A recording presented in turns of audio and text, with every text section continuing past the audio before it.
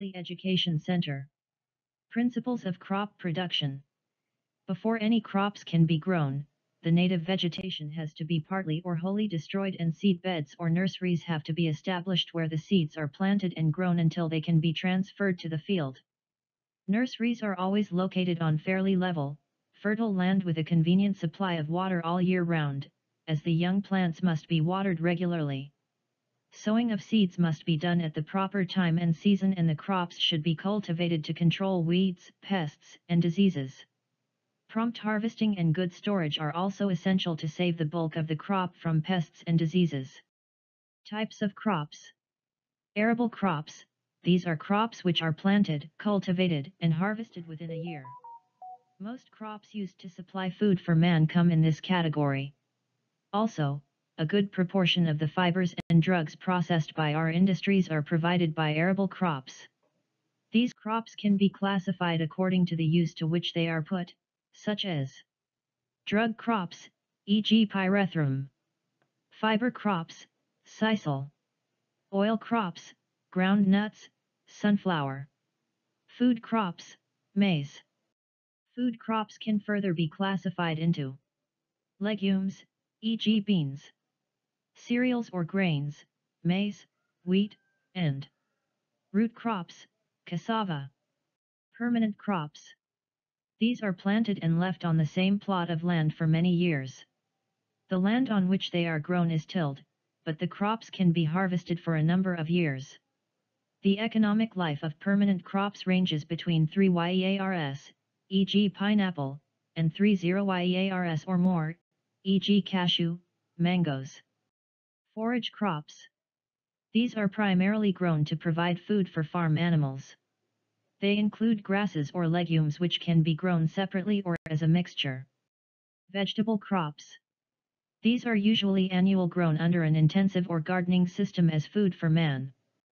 Fruit crops. These are usually permanent crops whose fruits can be eaten raw by man. They supply the bulk of the vitamins and minerals essential for healthy human growth. Crop rotation.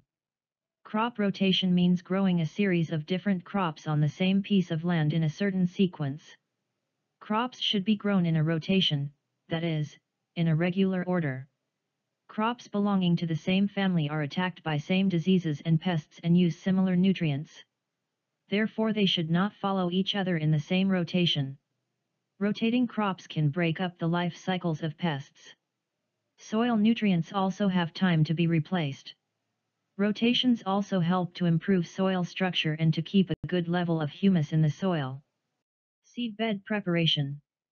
A seedbed is a piece of land varying in size from a few square meters to hundreds and even thousands of hectares, that has been prepared in such a way that it is ready to receive the seed or planting material. The main reasons for preparing a seedbed are as follows. To kill the weeds either by burying them or by desiccation through exposure to the sun. To bury crop residues from the previous season's crop so as to make it easy to plant. By burying the trash, decomposition of animal and vegetable matter is speeded up, resulting in the addition of organic matter into the soil as well as releasing of nutrients for use by the plants. Seedbed preparation loosens up the soil, thereby facilitating rainfall infiltration into the soil as well as improving soil aeration. A well-aerated soil promotes rapid growth as well as increasing final yields. Seedbed preparation may be aimed at breaking hard soil surface that may sometimes form as a result that rainfall acceptance of the soil is impeded.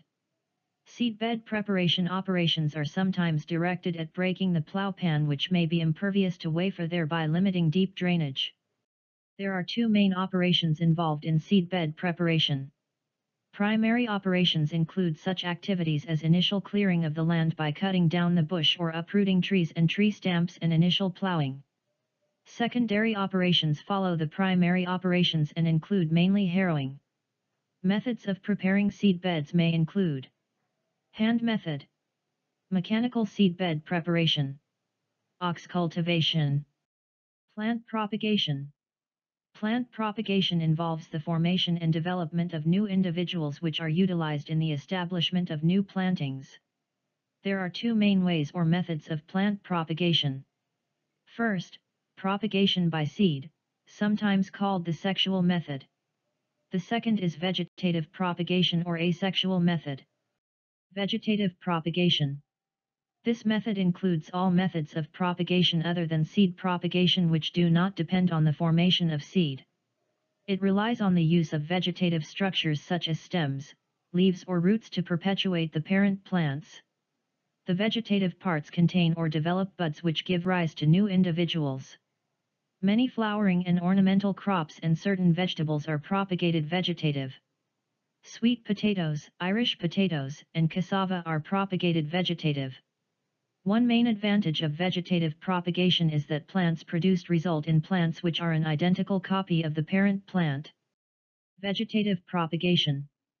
Vegetative propagation is used when the plants either does not produce seed or when although the seeds are produced, they are not viable or they do not breed true to type as is the case in outcrossed crop varieties. Meristem tissue and regeneration. Vegetative propagation is made possible by meristem tissue that is commonly found within stems and leaves, as well as at the tips of roots and stems. Meristem tissue contains undifferentiated cells that actively divide by mitosis allowing plant growth. Specialized, permanent plant tissue systems also originate from meristem tissue. It is this ability of meristem tissue to continue to divide that allows for the regeneration that is needed for vegetative propagation to occur. Types of vegetative propagation. Natural vegetative propagation. Natural vegetative propagation involves the development of a new plant from parts of a single mature plant without human intervention. An important ability that is key to enabling vegetative propagation in plants is the ability to develop adventitious roots. These are roots that arise from plant structures other than the root, such as stems or leaves. Through the formation of adventitious roots, new plants may develop from extensions of the stems, roots, or leaves of a parent plant. Modified stems are most often the source of vegetative propagation in many plants. Vegetative plant structures that arise from plant stems include rhizomes, runners, bulbs, tubers, corms, and buds. Vegetative structures emanating from roots include buds and tubers. Plantlets are vegetative structures that emerge from plant leaves. Runners. Fragaria, wild strawberry, with runners spreading out over soil. Bulbs. Bulbs are round, swollen parts of a stem that are typically found underground. Within these organs of vegetative propagation lies the central shoot of a new plant. Bulbs consist of a bud that is surrounded by layers of fleshy, scale-like leaves. These leaves are a source of food storage and provide nourishment for the new plant. Examples of plants that develop from bulbs include onions, garlic, shallots, hyacinths, daffodils, lilies, and tulips. Tubers. Tubers are vegetative organs that may develop from stems or roots. Stem tubers arise from rhizomes or runners that become swollen from storing nutrients. The upper surface of the tuber produces the new plant shoot system, stems and leaves, while the bottom surface produces the root system. Potatoes and yams are examples of stem tubers. Root tubers originate from roots that have been modified to store nutrients. These roots become enlarged and may give rise to a new plant. Sweet potatoes and dahlias are examples of root tubers. Corms. Corms are enlarged, bulb-like underground stems. These vegetative structures store nutrients in fleshy, solid stem tissue and are typically surrounded externally by papery scale-like leaves. Due to their external appearance, corms are commonly confused with bulbs. The major difference is that corms consist internally of solid tissue, while bulbs consist of layers of scale-like leaves. Corms produce adventitious roots and possess buds that develop into new plant shoots. Plants that develop from corms include crocus, gladiolus, and taro. Suckers. Suckers or root sprouts are plant shoots that arise from buds on underground roots or stems. Suckers may also sprout from buds near the base of the parent plant and can grow into new plants. A number of shrubs and trees propagate through sucker production. Some examples include apple trees, cherry trees, banana trees, hazel shrubs, roses, raspberries, and gooseberries. Plantlets. Plantlets are vegetative structures that develop on some plant leaves. These miniature, young plants arise from meristem tissue located along leaf margins. Upon maturity, plantlets develop roots and drop from leaves. They take root in the soil forming new plants. Plantlets. An example of a plant that propagates in this manner is Calenho or mother of thousand plant. Plantlets may also develop from the runners of certain plants such as spider plants. Artificial vegetative propagation. Artificial vegetative propagation is a type of plant reproduction that is accomplished through artificial means involving human intervention. The most common types of artificial vegetative reproductive techniques involve cutting, layering, grafting, suckering, and tissue culture. These methods are employed by many farmers and horticulturists to produce healthier crops with more desirable qualities. Cuttings. These are portions of plants which are cut and used for multiplying the plant. They may be stem, whole leaf, or piece of the root. Examples of plants which use cutting are sweet potatoes, cassava, and ornamentals such as bougainvillea and hibiscus. Layering. This involves the induction of the plants to produce roots on their stems before these stems are severed from their parent plant to be used for producing new individuals. The plants are induced to produce roots when the stem part is buried in a medium which is kept moist. The wounding of the part of the stem which buried exposes the stem cambium which gives rise to roots. Further, the wounding and/or bending of the branch blocks downward movement of materials synthesized in the leaves. These accumulate in the part which is buried, thereby promoting rooting. Grafting and budding. Grafting is the uniting of two separate, usually woody, structures. For example, the union of a stem to a root, or more commonly the union of two stems. The upper part is called the scion, has usually one or more buds which give rise to the future fruiting plant. Budding is a rapid method which is confined to small branches of large or small plants. The diameter of stem being budded is usually 6 to 25 millimeters.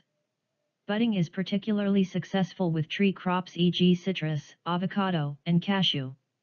The bud or scion must be taken from a high-yielding tree of good quality, while the rootstock must be hardly and vigorous. After the bud has set and started to grow, the part of the stalk above the bud must be cut off. Methods of budding. The commonest method of budding is T-budding, which is widely used in the budding of citrus. The procedure in citrus involves the following. Incision of a T-shaped cut in the stem of the rootstock at a height of about 45 centimeters using a special, sharp knife.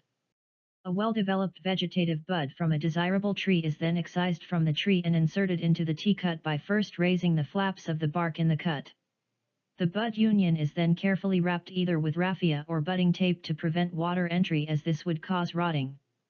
This tape is removed later after the bud has taken. After the bud has taken, the part of the rootstock above the bud is half broken and then bent and later on removed completely by severing it off with a sharp knife. Under most wet environment, more rainfall, inverted T-budding is used, in which case the bud is inserted into the cut from below. Suckers. Suckers are special shoots produced by some plants, e.g. banana. These are divided from the parent plant and transplanted to grow naturally into a new plant. Thanks for your attention. Kindly like and share our videos. Please don't forget to subscribe and press the notification bell to be the first to receive the next learning video. You may also give us a comment to suggest what topic you would like us to cover. See you later.